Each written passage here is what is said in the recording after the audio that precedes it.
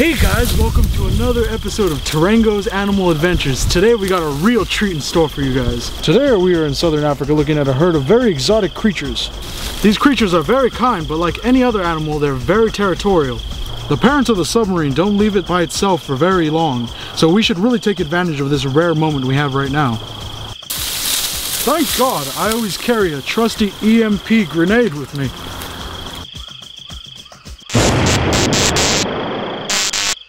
That's a kill if I've ever seen one.